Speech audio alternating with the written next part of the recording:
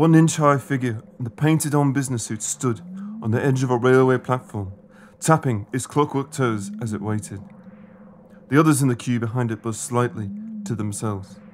Finally, an impeccable naught-gauge replica of a 1920 steam locomotive whirred and clattered its way up to the station, pulling 3 custom-made Pullman cars behind it.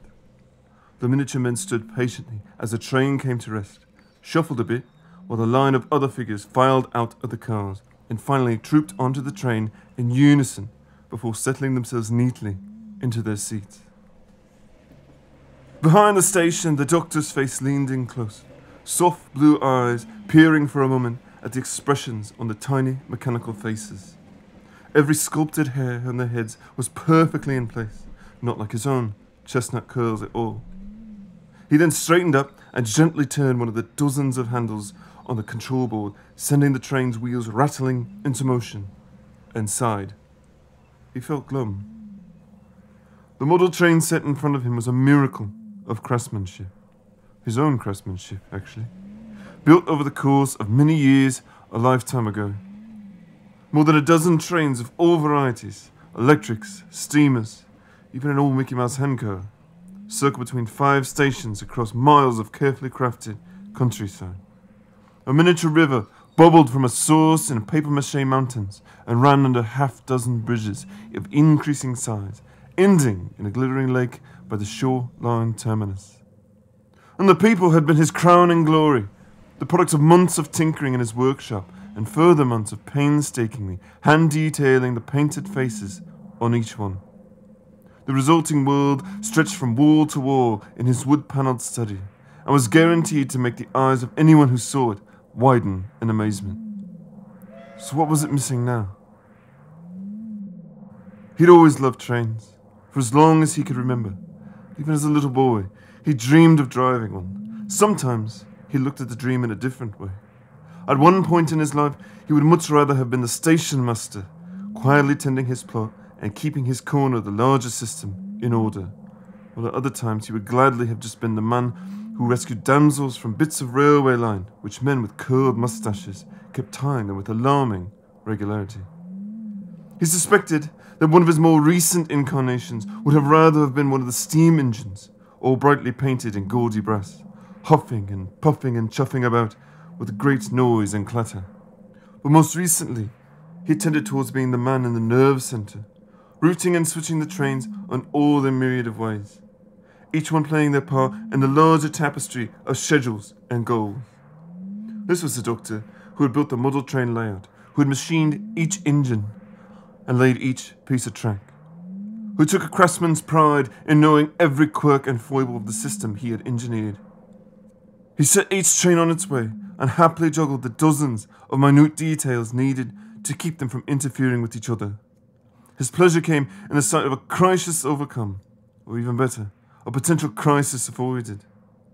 He was the man who developed a childlike grin at the sight of the whole bustling network running smoothly. Finally, he'd come up with a plan in which everything worked.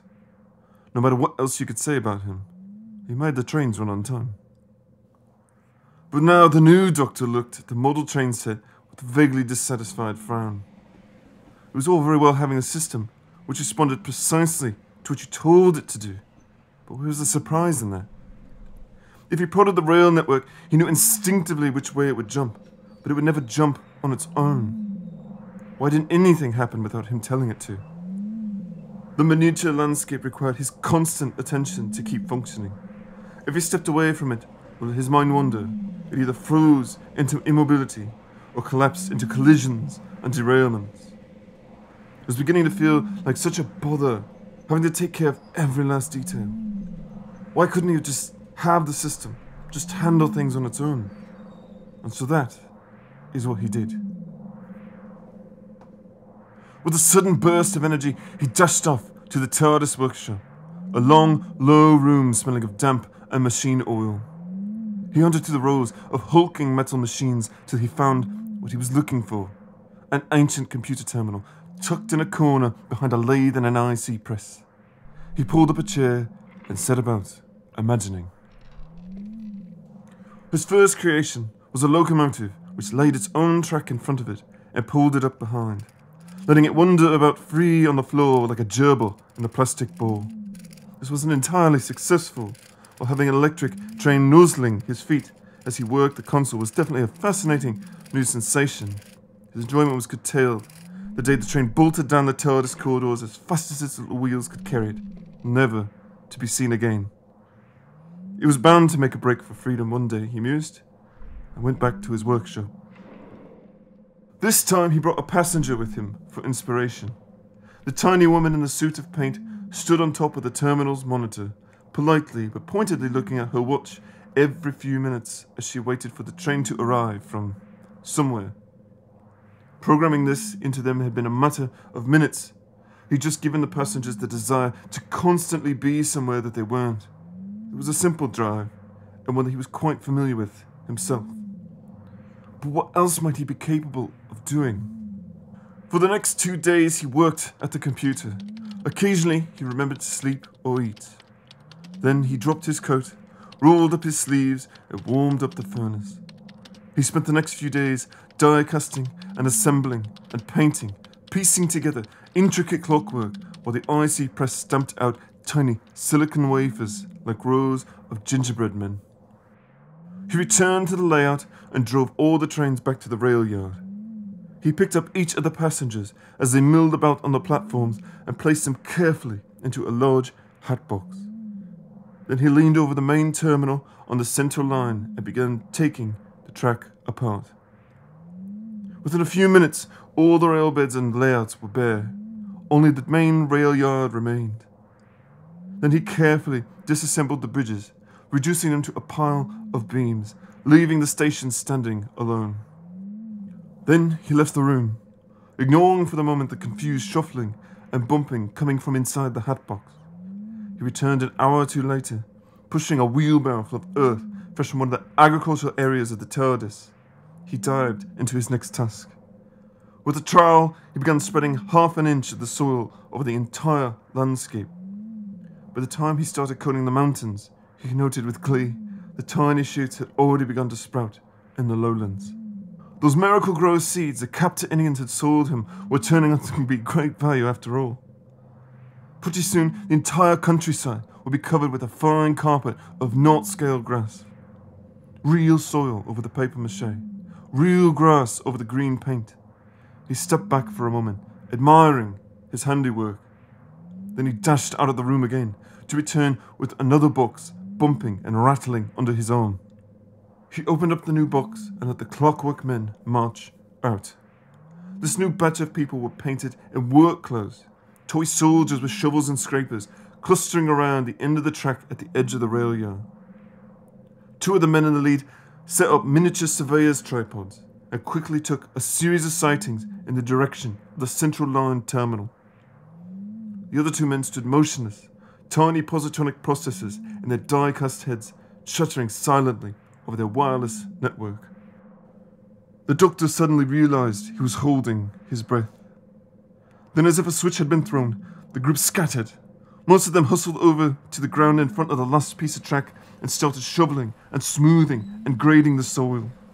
Half a dozen others clambered over the pile of track and began to ease a piece off the top, lowering it to the ground and carrying it with a jerky clockwork steps over to the beginning of the line.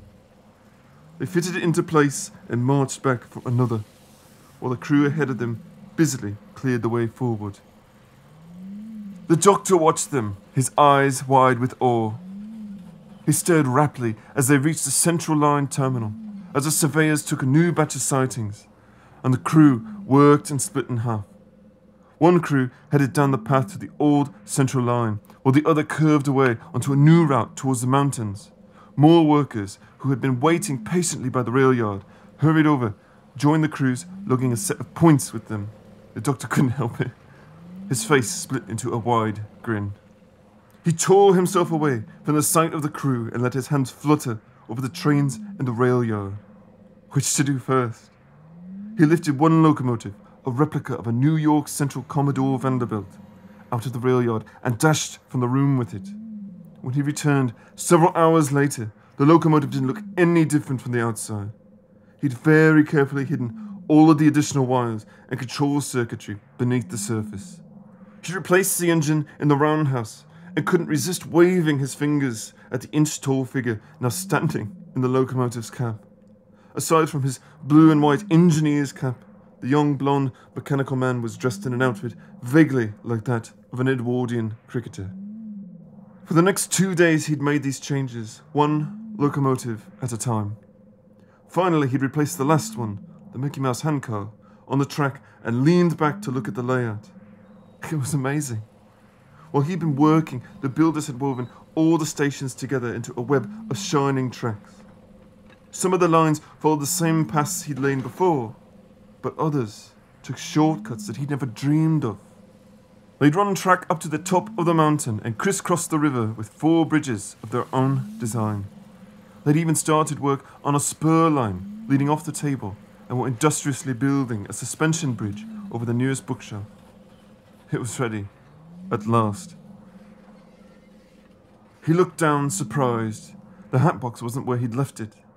Then he saw that the Brownian movement of the passengers bumping against the wall of the hatbox caused the box to inch several feet across the floor. He caught it, picked it up, and poured the much-delayed passengers onto the Central Line terminus platform. They shuffled themselves upright and began to form orderly queues. The doctor took his seat and cranked the main transformer's output up to full. The little men at the controls of the Amtrak Metroliner checked the signals and, with a whir and a rattle, pulled his train out onto the Central Line. The doctor barely moved or blinked for the next 3 hours. It took him that long to get even a glimpse of the marvellous, complex rhythm the clockwork men had fallen into. The trains crisscrossed and outtraced each other, dodging each other partly through careful scheduling and partly through fast reflexes and luck. One train could meander from the mountains to the shore like a wandering thought, or a streak from the central to the rural whistle stop at the far edge at 30 seconds flat. The trains played nice, following the signals, got out of the way when one of them was in a hurry, and even in 10 minutes an express ran out of the bookshelf line and onto the new depot that they set up by War and Peace. The doctor closed his eyes and listened to the ebb and flow, the rattle of the wheels clattering over the soft hum of the TARDIS itself. Finally, he took control of the 1920s New York electric commuter train and sent it weaving throughout the layout, his own trail dodging and zooming among the gorgeous shifting complexity swirling around him. He was grinning, like that of the 6-year-old he'd been centuries ago. The waves of motion which surrounded him were astounding, and the details of each piece in motion were mesmerizing. And the doctor looked at the model train set and saw it was good. He set it up, he let it go, and it became something greater than he could have ever done on his own. I thought I could, the doctor chuckled to himself. I thought I could. Then one thing led to another, as things tend to do. And after a while, the doctor went away. It was just for a little adventure outside the TARDIS, a chance to wander through a world that was much larger than he was. When he was finished, letting the waves of the world's motion wash over him, he went back to his study. He stared in disbelief. Engines and cars lay strewn across tracks, in the river, in a pile on the floor between the layout and the bookshelf. The lone digger wandered in circles, his pick jerking up and down in front of him, sparks arcing where his head had been. The Raymond Lurie steamline engine had somehow embedded itself nose first in the papier-mâché mountain. As he'd watched the last surviving train, the little Mickey Mouse handcar, trundled up to the spot where the Southern River Bridge had once stood and fell into the river with a plop. The doctor collapsed onto the chair in front of the layout. How could this have happened? A few scattered passengers were still standing, unawares of the surviving platforms. Dear heavens, they hadn't even realized what was happening as it happened. His head slowly shook back and forth, his jaw hanging slack. As far as he could reconstruct, it had begun when a group of passengers, impatient at waiting for trains, had set out across the countryside on foot. One of them was hit by the Union Pacific Express and got caught between its wheels, causing a spectacular derailment, which took out the entire central line. As the rail workers struggled valiantly to move the toppled cars, which weighed hundreds of times more than they did, the knock-on delays caused more passengers to abandon the platforms. Another group of passengers picked up tools and started to lay track themselves, unthinkingly, as if they were mere presence of disconnected strength of rails would cause a train to appear on it. They built their track bed straight towards their destination without regard for the rest of the rail lines. And when they laid their new tracks directly across the north spur of the mountain line, the next catastrophe was inevitable. With 2 lines out of service and every train running late, the fabric of agreement and compromise which held the system together began to unravel. Engineers started cutting each other off at points or gunned their motors to make time. The Raymond Lory steam line jumped the rails on a curve and ploughed into the rural whistle stop, demolishing the balsa wood shelter and crushing the waiting passengers under wheel. The 1920s New York electric commuter train, unable to slow down in time, broadsided an arthritic freight train at a set of points. 2 engines were left waiting on the bookshelf-lined bridge, which gave way under the sustained weight. The civilian construction gang kept laying their line until they reached the river, at which point they blithely stepped in and got swept away by the current. It must have been only a few more minutes before the end, when the Commodore Vanderbilt and the Metroliner met head-on the Southern River Bridge and demolished the whole thing. The doctor sat in front of the layout and put his head in his hands. He should have known better. You have to watch these things. You can't let them get out of control. He should have known better. If you give them a chance to grow on their own, they're bound to bring things crashing down around them. Look what happened with the humans' transit system. He should have known better. He had known better back when he first built the layout, when he was so much older then. He really didn't want to be that old again. He picked up the headless digger and, with a merciful squeeze of a thumb and finger, he switched it off. You can't mend people, he remembered a voice saying. He spent so much of his time trying to do just that, keeping the little worlds from tumbling into chaos when they didn't know how to cope with the running themselves, helping them learn how to put the pieces of themselves back together. But somehow, all his work ever did was make them depend on him more and more, make it more and more impossible for them to go on without him. The rails he was on always led him back to the same place again. It would never change. Then he spotted the work crew. They were standing, clustered, where the bridge of the bookshelf had stood. They were reeling out a spool of thread they'd found somewhere off the edge of the table. He leaned across to look over the edge. They were lowering a man on the end of a thread. The doctor watched. The man found his feet on the floor, walked over to the remains of the fallen bridge and grabbed one beam. The work party up on the layout then began to hoist him back up. A pile of beams they'd already retrieved stood next to them. Other workers were starting to maneuver a few of them back into position, putting the bridge back into place. A couple of surveyors, their work done, were moving on towards the remains of the river bridge. The doctor watched them for a long time. Then he got down on the floor to help them. He started to pick up the remains of the bridge for them, but stopped. Leave that to them. Instead, he helped them pick up the cars. Who knows? Given enough time, they might be able to figure out a way to shift the trains on their own. But he might as well give them a hand and save them a few years. He shrugged, smiled, and started setting the cars back upright on the tracks. He'd be going away again soon, for some time, and the further along they were, the better. You never know. They might just learn, this time,